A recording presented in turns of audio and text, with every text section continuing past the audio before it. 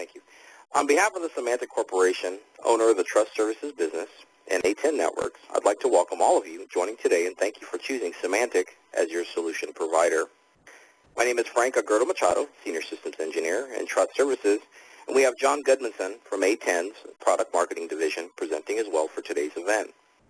We're happy to speak to you today about optimization of SSL certificate management and the A10 Thunder ADC. With that, we'll go ahead and begin.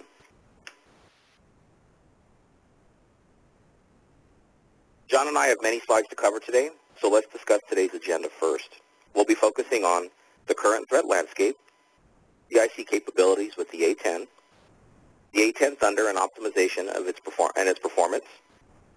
Last, we'll have a question and answer period with respect for time as well. Let's go ahead and get started. And before we move on, actually, look, you're going to see a polling question at the bottom right corner. Go ahead and take a couple minutes to answer that. We're going to go ahead and move on with the presentation while you're answering those questions. Okay? Thanks for doing that. So the threat landscape is ever-changing. We look at this as a double-edged blade. One, our customers have to protect their employees and their customers. Two, we have to stay up with trends to protect our customers as a trust service provider. There are thousands upon thousands of threats and vulnerabilities out there, and this list is constantly growing and has the potential of causing physical and monetary damage to the customer's brand. I prefer to keep this focused to the three architectures of the web: intranet, internet, and extranet. And with that, we'll move on. And you're going to see a lot of numbers and statistics there. We're not really focusing on that at that point. The goal, of course, is that the threat landscape is ever-changing. And as network administrators, our job is unfortunately never easy, right? Never comes handed to us on a dish. So let's talk about trends with SSL certificates. With increasing threats and costs, the need for stronger protection becomes the constant for providers. An example would be Google's initiative to provide higher search ranking for sites with always-on SSL, or what we call AO SSL. The quick answer is AO SSL provides end-to-end encryption or HTTPS connectivity for the entire user experience. And you may have seen this when you go to Google and you do a search. If you ever get a second, you take a look in the top left corner of the Chrome of your address bar, and you'll notice that it has an HTTPS symbol once the search starts. And of course, that is more, it's protecting the customer's information as well from any type of interception prior to, or let's say during the search module when that's happening. Then move slightly higher up in the sense of the 40,000-foot overview and look at the standards bodies and threat protection mechanisms in our community that help propel us forward to guide us as public CAs, browser vendors, web application vendors, or appliance vendors, etc. We have the National Institute of Standards and Technology, or NIST, recommendations for migration to SHA-2. We then take this guidance and move it into how it will interoperate in the real world, and this is done by a conglomerate of browser vendors and public CAs. We call this the CA browser form, or you may hear it as CABF. During the duration of this presentation, you'll hear us using CABF interchangeably, or you may hear CA browser form. Again, synonymous terminology. As part of the CABF, there's an established baseline requirements, or BRs, that are applied to the industry on how public trusted SSL certificates should be operating in the Internet community. Think of this as a uniform set of rules, or a minimum we should be utilizing as a PKI provider, and how browsers will operate and what they will trust when it comes to certificates. Remember, this applies to the public trusted side of the world. Some do the minimum, others above and beyond the services, hence the cost difference between PKI providers. And of course, in this industry, PKI is you pay what you get for. Okay? And last, we look at innovations like perfect forward secrecy, or PFS. The quick explanation is the constant ratcheting of session or symmetric encryption keys to ensure if a key pair is compromised in an SSL session, the interceptor may be able to go back maybe one message, maybe two if you're lucky, but really nothing more than that. Again, the key word is that constant ratcheting of the symmetric encryption key or the session key. Again, functionality with the current technology to better serve and protect our customers. Go and take another second, look at that slide, and we'll move on. And as a reminder, before I go into the slide, if you haven't answered the polling questions, or for those who have come in late, there's a polling question at the bottom right corner. If you could take a minute to answer that, we'd appreciate it. So speaking of PFS, let's do some quick coverage. The random generation, exchange, and discarding of keys to create constant meta protection of the SSL session. This can include ECC, or elliptic curve cryptography, with Diffie-Hellman, Remember, with any cipher usage model, though, weak ciphers can still exist and require administrators to be cognizant of their usage. So again, it really doesn't matter where you're getting your key pair from or what line of technology, RSA or DSA or DHE, what have you. The bottom line is that you always want to be cognizant of the cipher keys that are being allowed to use by web applications. And last, we'll look at the benefits. Pass messaging is protected, and ECC provides performance improvement. And again, we're going to cover that a little deeper as we move along through the presentation. Okay, let's move on. The unfortunate reality is stronger security and protection leads to complexity and certificate management challenges. We run into things like certificate expiration, internal policies that can assist or limit abilities to take advantage of earlier renewal points. And again, those are vantage points, right? Maybe not necessarily technical, but definitely it applies to the business. And that there's always that physical and logical aspect of that model that can get affected monetarily. An example would be Symantec's policy on 90, 60, 30-day renewals. Some customers simply cannot use anything above 30 per their own InfoSec. And again, I'm not saying that it's good, bad, or indifferent. It's things that customers should be aware of. And that kind of leads us into the next point, which is it is a hurdle, but we do our best to ensure customers are informed. And a lot of times for customers who have spoken to me before, even in this web seminar, who've had separate pre-qualification calls with myself, I always make an effort to talk about the renewal policy, kind of that best bang for the buck and kind of the synonymous relationship between not just the synonymous terminology, but the relationship between the two and how it matters. Okay, and how it matters technically to the customer as well, or to the engineer who has to do all that work to get those renewals in place.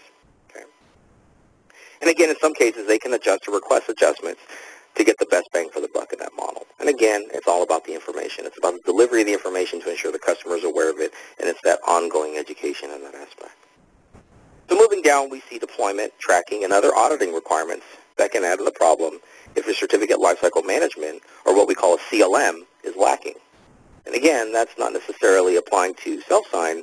We can look at we can even look at the public CAs. And sometimes management interfaces aren't what they should be. And I quote Fran Roche within our organization, who always said, not all CAs are created equal, which is absolutely right in our industry. Some have more than others, some do things a little differently, and again, it's not good, bad, or indifferent. It always goes back to that you will get what you pay for in this industry. Okay? And again, we talk about compliance, right? Compliance can be another hurdle as the threat landscape is constantly changing. And again, I talked about that a few times already. You'll probably hear this kind of beat it to death a little bit in this presentation. And again, you can't really push that point home enough about the threat landscape constantly changing. And some of that has to do with changes in computing power and other adaptations in the network technology that adapt and adjust to the industry. But again, it's that threat landscape's ever changing, right? Very dynamic in that aspect. And this also includes security vulnerabilities that can create immediate havoc to an administration or a PKI team. An example of that would be Heartbleed or the Poodles that have been out lately in regards to Open SSL in their libraries. Again, many challenges for administrators, but I like to keep that focus on the three basic terrains of communication that can be affected from an SSL perspective: intranet, internet, and extranet. Right? And as for any of those customers who've spoken to me before about this, I always kind of keep the focus in those three areas, because although you can apply SSL certificates kind of everywhere within the metaphoric household, again, those are kind of the three basic areas you'll really find its usage or most heavily used. Okay? So go ahead and take another second, look at the slide, and then we'll go ahead and move on. And again, if you're seeing the polling question at the bottom right and you haven't answered, your participation would be greatly appreciated. All right, let's move on. So certificate expirations and tracking. Kind of cover that a little bit in there at a 40,000-foot overview. But again, it's a very critical aspect of certificate management. And it ensures that your certificates stay on, or uptime, right? That's a lot. You'll hear that a lot even from a post-sales perspective when dealing with technical support from a Symantec perspective, but always about that uptime, about ensuring we keep a good eye on those certificates. There's always good ownership, etc. Or valid ownership, meaning people are still with the company, with the teams, things like that. When certificates expire, systems fail, right? If you're running on the online service, the service may even terminate. So it's definitely things to absolutely be concerned with. In other cases, policies can dictate an error message, thus stopping connectivity. Regardless, your users would be affected, and your business continuity is disrupted, right? So this can disrupt loyalty in your brand or to your customer usage, or even customers going to your competitors instead. Again, it applies, and that's general, right? 40,000-foot overview, whether you're e-commerce or tech industry or what have you. Okay. So let's kind of do a quick recap of the recent SHA-1 deprecation plan by major browsers and public CAs. Started up at the NIST, trickled down to the CAD form, and then of course it kind of is, relayed or trickles down into the reality of what we do in the trenches, not only as service providers, but as customers that use our products as well. This is a requirement for organizations to have a plan in place to migrate from SHA-1 to SHA-2 enabled SSL certificates. As you can see in this slide, this is already taking place as time goes. It will not be just extended validation or EV certificates that are going to be affected. Maybe in the short term it will be, but in the longer term it's going to affect kind of everything SSL. And the big hitters are adopting this and will only trickle down to other vendors as they prepare for the SHA-2 adoption model. So again, we're looking at 2014, Chrome 39, 4041, which is already coming out. You're already starting to see this happen. And of course now we're in 2015. Firefox is going to start showing differences or different results in the browser. Again, doesn't mean the website's necessarily going to give you an error right now, but at some point it'll start letting you know that it definitely you should be concerned as either an end user or a person using that browser seeing that site. Again, go ahead and take a second, look at this slide, look at the timeline, and then we'll go ahead and move on.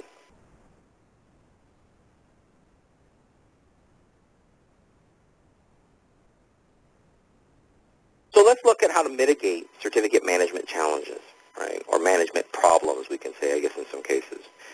First, we want to simplify deployment. One methodology is to utilize load balancers, or what I like to call SSL concentrators, kind of a nice general term. They can be critical in helping to optimize performance. This John Goodmanson from A10 Networks will present on how A10 can help optimize that performance. For those who are not familiar, SSL certificates can terminate at the load balancer, vice the individual servers or nodes, thus creating efficiency in the overall model from point to point. Remember, if the system has to be PCI compliant, each communication point in the SSL session must have it as well. Right? Again, that's kind of, I'll digress from that because that's not the focus of this presentation, but just kind of some additional tidbits to be aware of.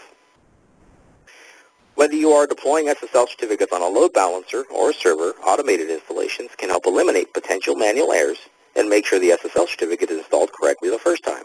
And to add on to that, you always, when you're using automated installs from, let's say, a PKI vendor, like in some cases we'll talk about here, you always ensure that you have the most up-to-date root hierarchy, whether that, and that's, of course, that intermediate CA. As anyone who's dealt with SSL certificates knows, that intermediate CA is not handed out to the clients. Even though the client may collect it, it's something that the public CA, it's their job to ensure you always have the latest and greatest, meaning staying up with industry standard. Okay? And again, having better security on the key links can help with performance, and I'll expand on ECC in the next slide, and I don't want to go too far into this slide as well. And the visibility and tracking of actions and certificates help with compliance and audit. Also, the alerting and notifications are especially helpful that take the ease of either creating or constantly manipulating due to change of ownership, etc. Right? Again, kind of goes back to that CLM, right? The Certificate Lifecycle Management model. You want to make sure that whatever you're using, you have some of those things already in place. And again, it's not always is it easy to get a PKI off the ground? Absolutely. But it's that care and feeding. It's that constant management. That's really where the rubber meets the road. That's where the costs start showing up on paper. Because I've heard a lot of people tell me, or a lot of customers say to me that, well, I can just issue my own certificates for free. And that's really not the case when you look at it. The reality of anything in an enterprise network, it's not going to be free. There's going to be some level of paying into something to get it going, or even from an internal PKI perspective, building onto that cryptography or cryptographic updates. Those can be very expensive. Okay, again, kind of last here, with compliance, a mixed certificate environment can complicate things, especially where instances of self-signed certificates are deployed. At this juncture, an enterprise-wide discovery tool or holistic discovery tool is highly recommended to scan portions or the entire network to ensure inventories of SSL certificates are accurate, and they're kept accurate is the key. The assist in the setting of holistic alerts and notifications. Again, kind of that ensuring that, if I guess the unexpected expirations is one way to look at it. And we'll talk about this a little bit later, but the unexpected expirations is a nice thing to be cognizant of because, okay, great, I have notifications going out, but it's that when somebody leaves the company unexpectedly. want to be aware of that. Okay, look, I'm sending stuff out, and these people aren't getting it anymore. So you can take corrective action. And of course, with the various recommendations and evolving industry standards and company policies, organizations are tasked with ensuring that their key lengths, algorithms, and expirations are installed correctly and in compliance. Again, kind of a lot of stuff up there, right? Kind of throwing a lot of stuff above your heads, but there's ways of bringing it all together, create kind of that funneling effect, right? So that way I'm not just kind of, mad dashing to grab information, ensuring that I'm doing it correctly, thus creating that stress and trickling it down to the teams. And again, let's jump to the next slide and we'll talk more about that. So in this slide, let's have a quick discussion on elliptic curve cryptography, or ECC. With the use of ECC certificates, we know some things, right? Servers can handle more requests faster while using fewer CPU resources for page run times. Okay? ECC is initially optimized for desktop and laptop users, where the majority of e-commerce takes place. Again, can that be adapted to other environments? Absolutely, it's a certificate. But again, that's kind of was the main focus in the beginning. And ECC, of course, is not anything that's been out for a year or so, maybe in the sense of mainstream usage, but it's been out there for quite some time. Even prior to the Symantec acquisition, as VeriSign, we were doing specialized functionality with ECC certificates too. Okay, but in this case, we use the ECC 256 curve. This is considered 10,000 times more secure than your traditional RSA 2048-bit key length. Okay? And of course, we expect mobile devices to ultimately benefit the most with ECC because of the lack of CPU and power consumption. The best give back is to the end user who's either using the application or even a mobile browser to connect to those sites, and the run times can be faster in some cases, but from a load-bearing perspective, the mobile user isn't waiting while they're in transit, again, changing network to network if they're going Wi-Fi to cellular, etc. Right? And again, thus sucking up battery power, right, is kind of the end-all be-all. And as an industry leader, we've had our ECC roots in place since about 2007. So this means ECC from a semantic perspective will have a much better ease of use due to our root ubiquity and legacy and next-gen device restores. Right? So again, it's always about having those CAs out there parked ahead of time. And again, is that easy for any public CA to probably do? Probably. They can think that far ahead and start putting their stuff out there. But it's really the relationships you build with the other vendors, with the Microsofts, the Googles, the Apples, to ensure that there's going to be that ubiquity, right? Because just passing it out isn't really how it works. There are CA programs that require certain public CAs to meet a specific requirement, so they can't have their CAs immediately pushed out and things like that as well. So again, that root ubiquity, that's where really the rubber meets the road, right? Because those clients have to carry those roots. The clients have to trust, and those clients are one-to-many, right? Or that root, I should say, is one-to-many, many clients out there, okay? And as a recent focus group of customers told us, they believe Symantec is the only CA that can build in new infrastructures. And again, what do you think that goes back to? It goes back to that CA ubiquity in the environment, right? And again, let's go ahead and keep moving on. So pushing forward at this juncture, let's start our transition into the Certificate Intelligence Center and how A10 can participate in the automation of those certificate tasks. First, let's look at some CIC basics. CIC is a three-phase approach. We have two modules available today.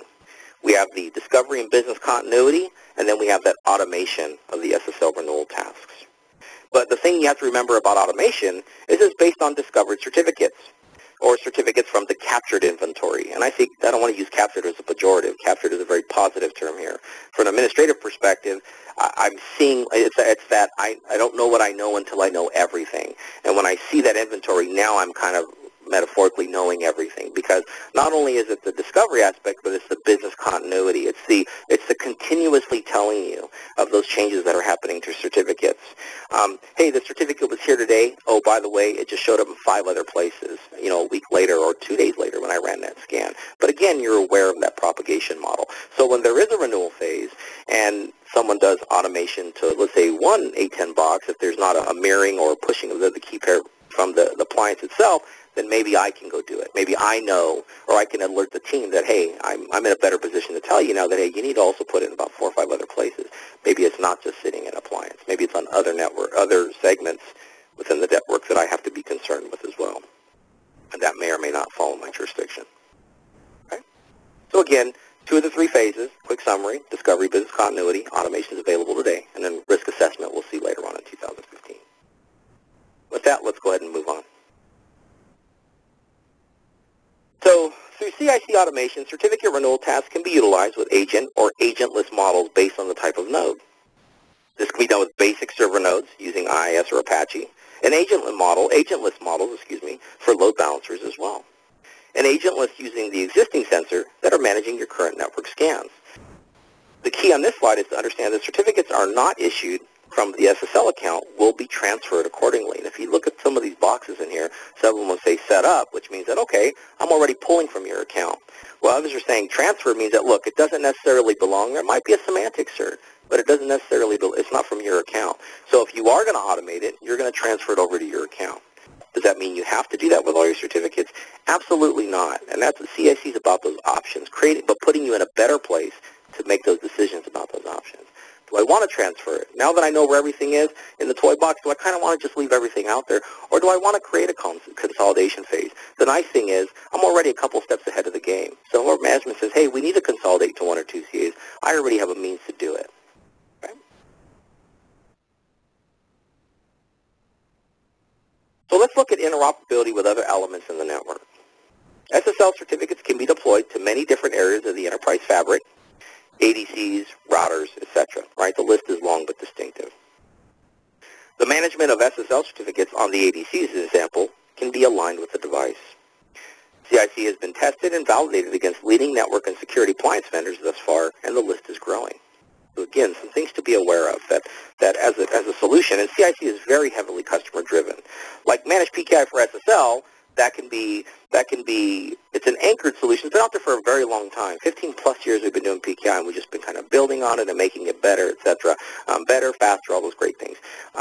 So the trends can tell us how to do our functionality, and of course we always take customer feedback. The CIC is the antithesis of that model. CIC says, hey, I've driven off that customer feedback. I run it through the advisory panel who says, you know, kind of the yays and nays on what kind of adaptations we're going to do to it. But at the same time, again, with that coupled with that external customer feedback of the users of the service, that can also help us build it into the next steps of the solution.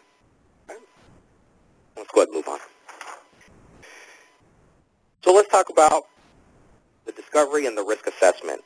And before I wrap up here in a little bit, I'd like to bring emphasis to the CIC risk assessment, or what they used to call, you may see it as security rating, but we like to more formalize it as risk assessment. And it's for all your SSL certificates in your inventory. Again, regardless of the CAs that are out there, or whatever we discover, we can provide a risk assessment. It will also report on potential vulnerabilities, such as Poodle version 3 or Heartbleed, based on the effective version of OpenSSL, once again, or those OpenSSL targets that are sitting out there in your network. And again, I don't want to use target as a pejorative term, but as a sense of that for things that CIC is seeing for you, making available so you can start understanding what steps need to be taken. The goal of this rating is to provide as much insight to the administrators as possible from the discovery process to help them stay in compliance and improve the overall SSL security implementation across the enterprise.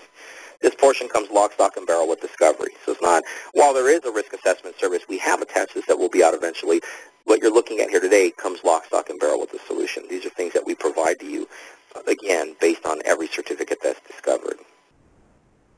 Okay. And with that, let's go ahead and move on. So at this juncture, let's look at the interoperability with A10. Since we work together, we future-proof CIC's discovery and automation processes to take care of new versions, etc. Automated installations to manage CSR or key pair generation, meaning that we don't key pair recycle, or we adapt from discovery to renewal and automation. Again, steps that you can either grow into or you can do it all at once or what have you. We have solutions that allow you to take advantage of all those. Again, from the longer term, from a better cost perspective, it gets that best bang for the buck. At this point, I'd like to transition to John from A10 to give the advantages and a deeper explanation about their products. Okay. All right. Thank you, Frank. As we have seen, certificate management is a critical component in AD Data Center. It is important to ensure proven interoperability with the various networking elements that compose these infrastructures. One of the most critical components within such networks has historically been known as an advanced load balancer. Today, the modern incarnations of these solutions are defined as application delivery controllers, or ADCs. These ADCs provide numerous benefits in one scalable and high-capacity appliance. The value of these solutions can be broadly categorized into three areas. The first is server availability. It is, of course, imperative that applications, web, and database servers be constantly online. If customers, off-site employees, remote design centers, and partners fail to reach your site, you lose business and your productivity suffers. ADCs ensure that servers, regardless of location, are available 24/7, 365. Purpose-built hardware reaching well over 100 gigabits per second of layer 7 traffic per appliance, and high-capacity virtual ADCs supporting over 5 gigabits per second per instance provide the needed scalability for any environment. By clustering multiple units together, over 1 terabits per second of sustained traffic is supported. Another key value of ADCs is the ability to cut your server farm needs by more than 50%. The second so-called pillar of ADCs involves enhancing the speed with which requested content is delivered to the client. This allows LAN-like responses to sessions spanning the globe. Applications, even those legacy versions with a lot of underlying so-called chatty protocols, become dramatically more responsive. The third principal value involves security. Some ADCs integrate a web application firewall to afford protection that IPSs, next-gen firewalls, and other solutions, security solutions, simply can't provide. Only a web app firewall guard against attacks targeting the applications themselves. Such app firewalls help you pass security audits and protect your applications. What is great about ADCs is that all this value and more is combined into one compact 1 to 2 rack unit appliance. This consolidates numerous point products into a single solution for much lower cost and simplified installation and configuration. ADCs generally are placed near your web, application, and database servers deep in the network. They are fully compatible with all communication protocols, routers, switches, and firewalls. Basically everything within the data center. Usually they are deployed in HA pairs or in clusters with active-active or active standby mode. The ADC provides numerous intelligent traffic management capabilities such as Layer 4 load balancing. Layer 7 content switching gives the ability to peer into the packet payloads to optimally balance incoming requests to the various servers present. Surge protection and other methods further balance traffic rates. By making the server farm more efficient, servers can be reduced by 50%. Clients may be able to receive special treatment such that their prioritized requests can be quickly routed to the server that handles the specific services. This allows IT to eliminate duplicated servers that handle these applications and services. Application response times are dramatically improved. Through local in-memory caching, content can be served up immediately without going to the server, and methods are provided to ensure this data is fresh. Data compression via the industry standard gzip algorithm can also make the communication system more efficient and ultimately deliver content to users faster by reducing actual transmitted information. Such a reduction also lowers WAN bandwidth needs and therefore cost. WAN protocol optimization methods that are fully RFC standardized, such as selective acknowledgement, client keep alive, fast ramp, and many others further improve transmission efficiencies. Integrated web application firewalls protect applications from day zero attacks, such as cross-site request forgery, SQL injection, cookie poisoning, and dozens of others in real time, automatically, with no IT administration manual intervention. ADCs with hardware-based SSL processing can provide high levels of bulk SSL throughput and SSL transaction processing. DDoS and protocol anomaly protection can be provided in hardware as well to protect financial and other institutions from having your servers taken down. In order to be practical, ADCs need to be easy to install and configure. Now, one should look for solutions that offer a choice of how to set up the proper policies. Some users will gravitate towards a fully automated GUI with drop-down menus, smart templates, wizards, to automate and speed deployment. Some, especially with a Cisco upbringing, will prefer a Cisco-like CLI, and even convert from a legacy end-of-sale-based appliance. Still more want an explicit API that allows fine-grained policy creation. In order to provide all of the stated capabilities, an ADC must be able to handle SSL encrypted traffic. This allows traffic to be examined in clear text within the ADC and then redirected to servers. Traffic can also be temporarily forwarded to other elements, such as an IPS or Layer 7 aware firewall for further security checks before being returned to the ADC for re-encryption.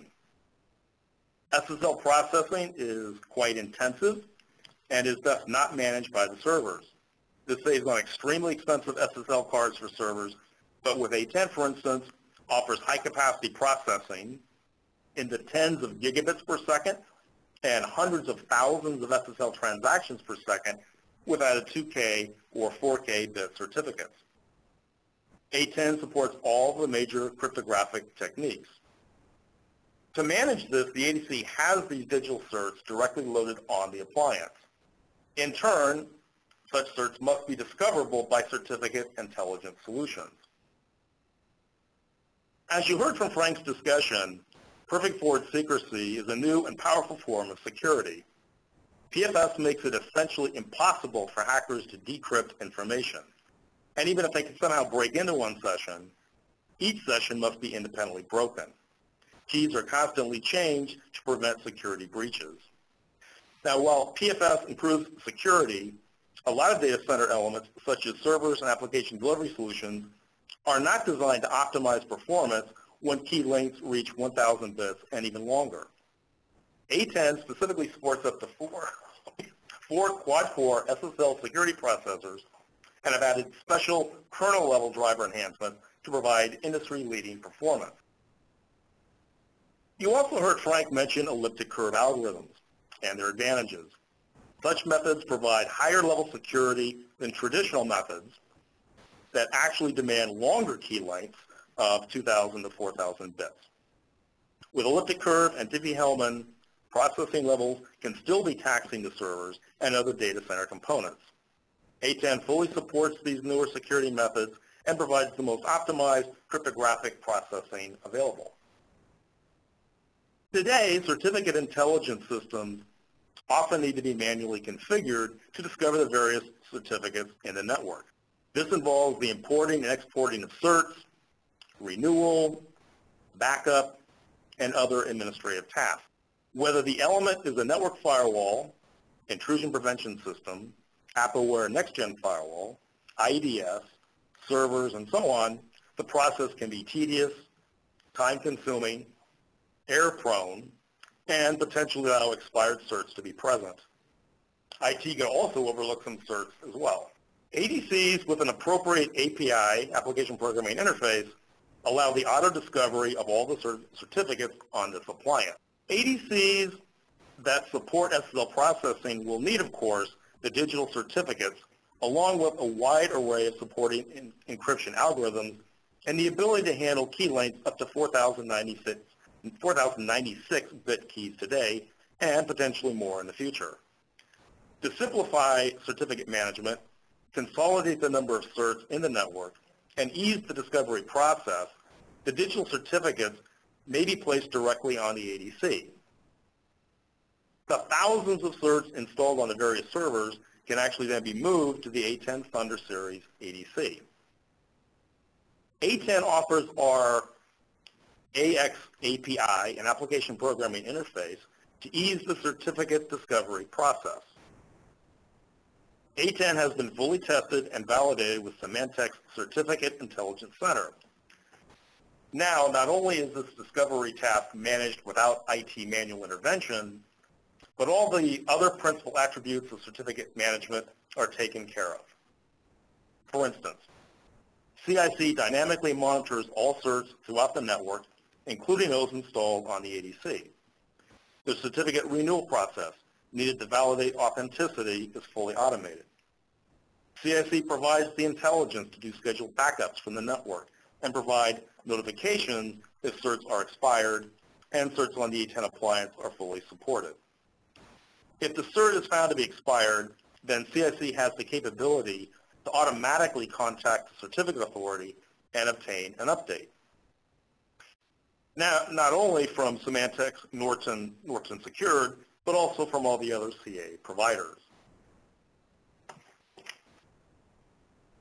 One of the advanced benefits of modern ADCs, such as the A10 Thunder series, is the ability to segment the appliance into multiple partitions.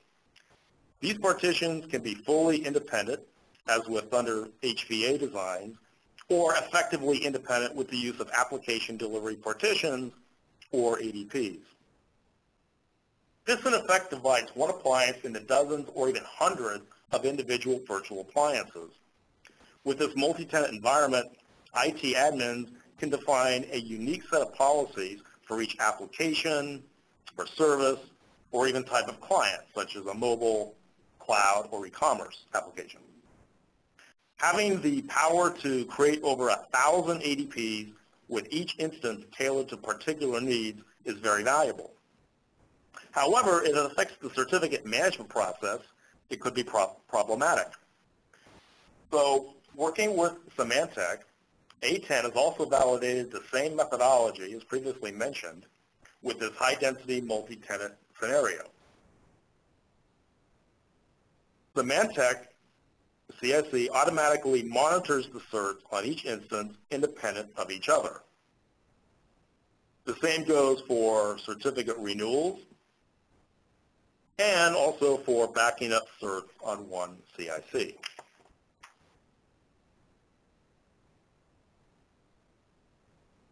Legacy networks are forced to have numerous servers, with each one required to have a digital certificate. This forces a great deal of manual intervention, monitoring, and renewal. With the latest generation of ADCs, enterprises of all sizes, cloud services, and web hosters, and many others, can substantially reduce the server sprawl present that you'll wind up having in a lot of data centers today. You can also consolidate the number of ADCs to high-capacity multi-tenant appliances. And by working in tandem with certificate management solutions, such as Symantec CIC, substantially cut the number of needed certificates by bringing those certs onto the ADC appliance. Working together, A10 Thunder Series application delivery controllers and Symantec CIC, along with many other infrastructure vendors, provide a fully interoperable ecosystem. A10 helps simplify the deployment of Symantec's CIC certificate management solution and maximizes overall SSL performance. This in addition to all the other benefits advanced ADCs provide. I will now turn it back over to Frank, who can provide a summary, and then we can take your questions. Frank? Thanks, John. Appreciate that. Good information as well. Before we move on, though, I looking over my shoulder at the clock to make sure on time constraints, totally missed it. We have another polling question out there. It's been out there for quite some time, so I apologize for that. But if you could take a second, talks about the validation of interoperability between certificate intelligence solutions and networking devices. If you could take a second again, if you haven't seen that, or for latecomers, if you haven't seen that polling question, if you could answer that, I'd appreciate it. And again, we're going to move into the summary, and then we're going to talk about the question and answering period and go from there for the rest of the duration of the web seminar. Again, that was great stuff, John. Thanks for passing that on. But at this point, let's do kind of a quick summary about what we learned so far, because we have covered a lot of information in a short amount of time. First of all, we automate, save time, and reduce manual errors. And again, I say we as a collective, us and A10 working together through the CIC solution. Maintain control with centrally managed renewals across servers and load balancers. Again, this is where the A10 Thunder comes into play, of the automation, again, through an ADC. And again, enable easy adoption on A10 ADCs. The automation process is working through the AX APIs. And of course, staying in compliance and adhering to best practices. We talked about that earlier in some of the traditional Symantec slides we talked about, just kind of the trials and tribulations or of what an administrator has to go through on a regular basis. Unfortunately, these aren't things that always are handed to us on a dish, and we have to kind of guess and figure out, and sometimes kind of go directly to the vendors to find out that industry standards are coming down. The SHA-2 scenario is very prevalent in that aspect, right? The higher governing authorities are saying one thing, as CAs were like, well, you can't really apply it to the industry that fast, and everybody at some point comes together, and voila, you have the SHA-256 changes that are coming out. So again, it's kind of that constantly staying in compliance, and sometimes it's a battle, sometimes it's not a race we're always running in first place, but again, we have to constantly do it for the best practices. And again, that practice is protection, not only for us, for our customers, but for yourself as our customer, of your customers, of your employees, your environment and ecosystem. And lower the security risk through risk assessment and visibility. Again, every certificate that's found, regardless of where it resides in your ecosystem or your network fabric, the IC goes the extra step to say, look, not only am I going to populate 15, 20, or 30 points of data for you, I'm going to also tell you how it rates up against best security practices or best PKI practices in the industry, even if it's a self-sign. So that way at least you have a good understanding of where it stands. And do I need to do anything to that? Because sometimes that doesn't mean I need to go and spend money. I metaphorically, as a network administrator, it means that maybe I need to go tell that network team or the server team who owns those nodes that, hey, maybe start closing off weak ciphers. Do we really need to have them out there? If we're doing server-to-server environments, what kind of data is being passed? Is it money? Is it monetary? Should we be only using strong ciphers? And if we're not, how come? It's server-to-server, right? Why is there cipher negotiation? Things like that, right? Little nuances in that model that requires to, unfortunately, kind of wear a lot of caps, and sometimes it's left to us to alert those teams to make them aware of it. Okay? So before we move into Q&A, let's talk about kind of some next steps. You can get more information on the CIC at the Symantec link, and then we also provide the A10 link as well. A lot of information there. And then, of course, the Symantec CIC and A10 network brief you can see on the resources at the A10 network site as well. Okay. And if you are looking to see a CIC demo, if you haven't seen it yet, you can contact your sales rep directly, or what we call your account manager, or you can use the SSL Enterprise Sales alias there at the bottom. At any time, you can call Symantec Sales at the 866 number, and you can call the A10 Network Sales Reps at the 88 number below as well. Okay. And with that, we should have time for one more polling question. This time I will be on top of it without having to look over my shoulder at time. And if you could take a second, this is a quick one. Let us know how useful we are, and we can go from there. Again, take a couple minutes to do that, and we're going to go ahead and move into your Q&A. So John, you and I can kind of ping-pong this and go back and forth with it. I'll go ahead and start first and take a look and see if we have any questions out there. Give me 1 second. So I've got quite a pretty large list here, so give me just 1 second. Let me take a look. So right off the bat, let's take a look at this one. So let me throw one out here, and then John, I'll let you go and take a look at them. We'll kind of go back and forth here. Here's a question. So in CIC, will I be able to get reports on the certificates that are installed on the A10 ADC? And the quick answer is absolutely yes. In CIC, we have summary and detailed reports. They go pretty deep. We capture about 14 major areas. If I have to kind of create a translation over into how our executive dashboard reporting works, there's about 14 different areas of data that we capture in those 14 areas. There's a lot of information we give. But again, at a high level, summary and detail would be a nice way to look at it. And you can also get custom reports as well. And again, you can kind of build them out. We create 2 basic formats, soft and hard copy, soft being Excel and hard being PDF. And you can pick and choose the criteria you'd like to see in there. And again, it's very easy to do. You can set frequencies on it. And CIC kind of always moves in a kind of a roving reporting mode, if I can get that right. But left to right is kind of the way it operates, right being the end result. And again, I can set things up in there and just let them run. And that's even for reporting. I can set up frequencies. Okay. John, you want to go ahead and take a stab at one of those? Okay, yeah, I've got a few questions here. Thanks, Frank. One question we have is basically what version of CIC does this integration support? Basically, the answer is CIC 2.0 or later. Another question here is what browsers support PFS? And pretty much basically all the major ones, Chrome, Firefox, Safari, and Internet Explorer, but they have to support TLS 1.0. Third kind of quick question here, what version of A10 operating system, which is otherwise known as ACOS, does ECDCE support? And basically, for those users of actual A10, the code base is 2.7.2 P3, as well as our upcoming 4.0. I guess I'll turn it over to Frank for some questions there, and I've got some more after that. Sure. Thanks, John. So here's one right here. Is why is SHA-1 being depreciated, or we'll say deprecated, if it hasn't been broken? That's a great question.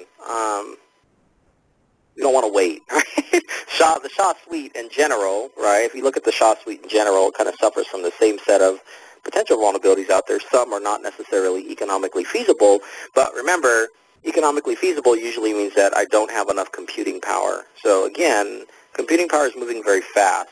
Are we saying that the SHA changes and P caches are completely based on just the speed of a processor? Not necessarily, but it is a helper. So the reality is you have higher governing bodies that look at this and say, look, and then those governing bodies, they have also advisory panels.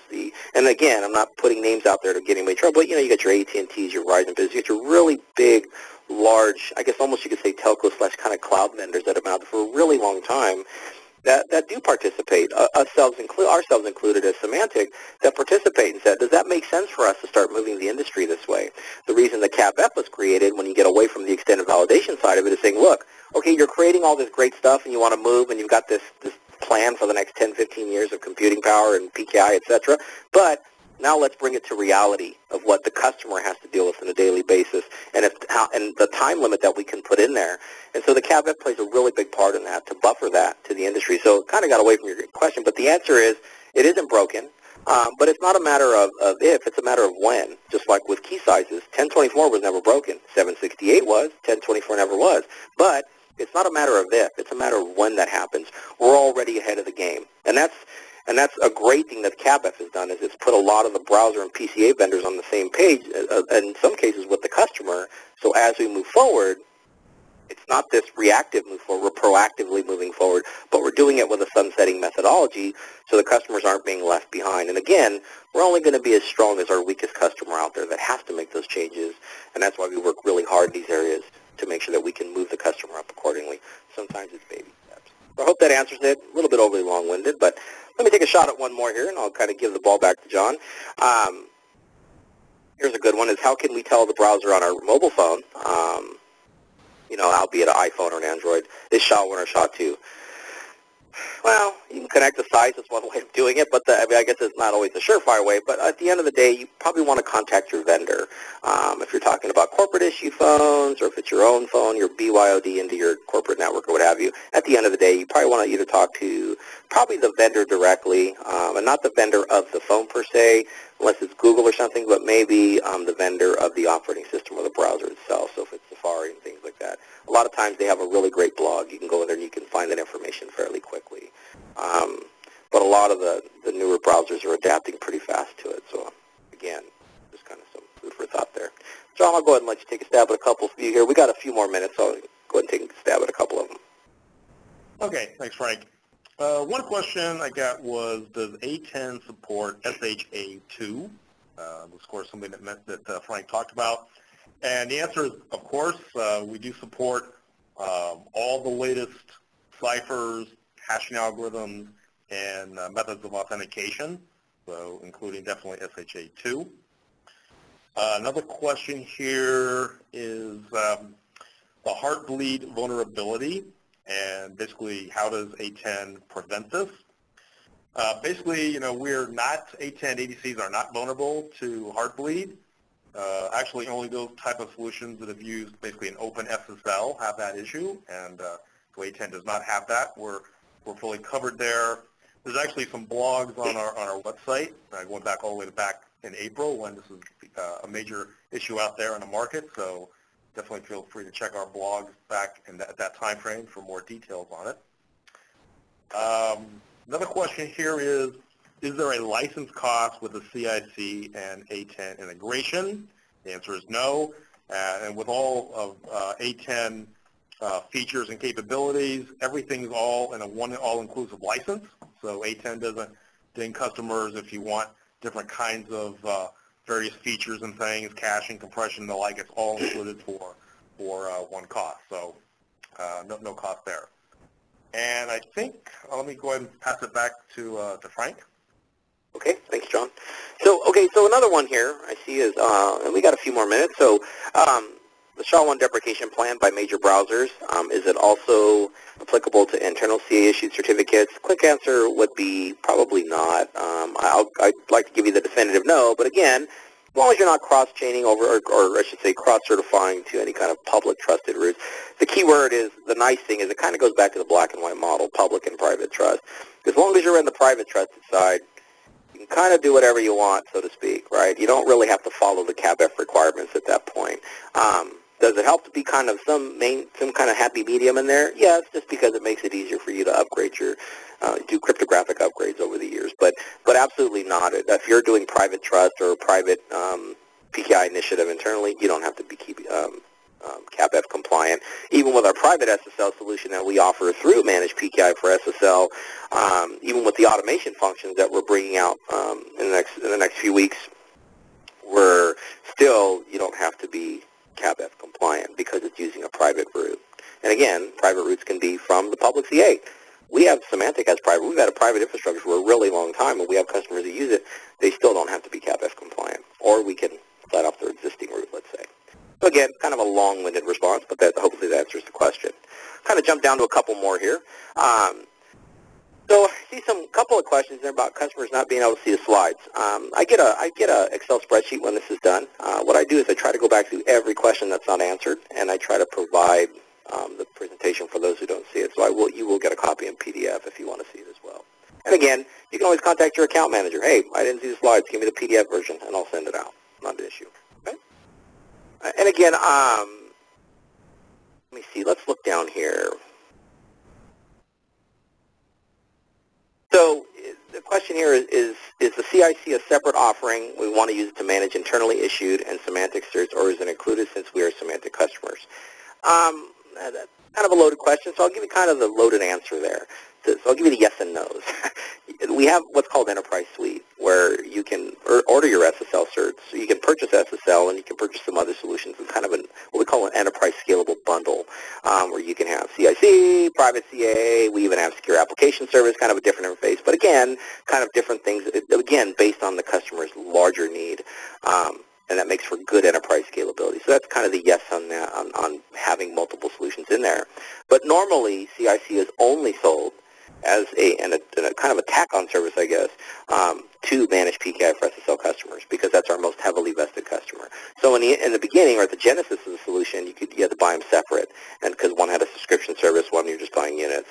But today, you can work with your account manager, and they can work with you on kind of bundling options. And I hope that helps you out there with that. But with the, kind of as an additional tidbit, with the automation of certificates, there are licenses you purchase for automation, but it's one license per automation model, right? So if I have let's take a dev server as an example, and I deposit, an agent there, it's an IIS box, and I got 30 or 40 certificates residing there in that dev environment.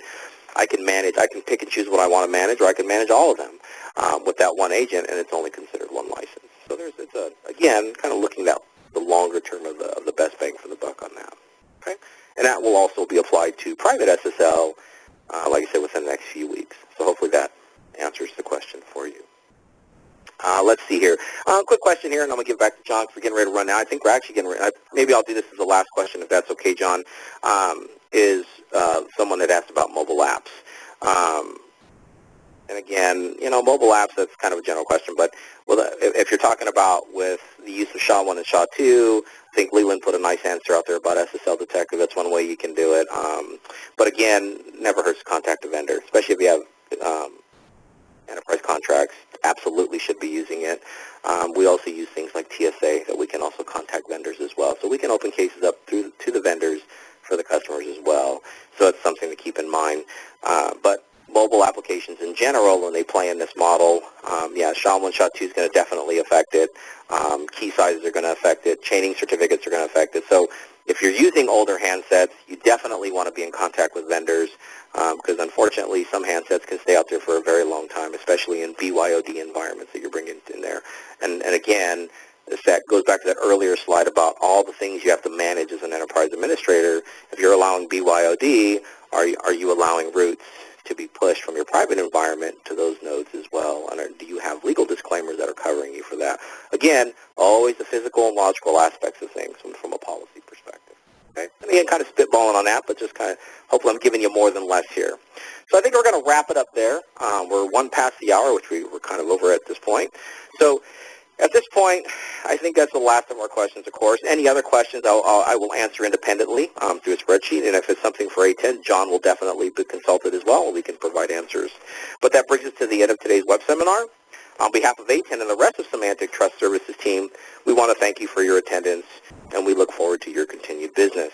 And thank you for your participation, and have a great day.